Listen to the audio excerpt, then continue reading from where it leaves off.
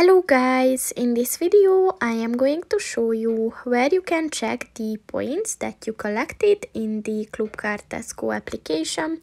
But first I just want to mention, don't forget to subscribe to my channel, because at 10,000 subscribers I am going to show you my whole YouTube revenue statistics and growth strategy, as well as how to make money online.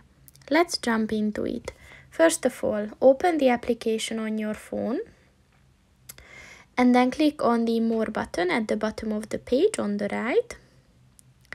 And then at the top of the page, look for the Collected Points Overview button and click on that. And as you can see, here you can check your points, and then it also says that how many points you need to get for a voucher in your next statements.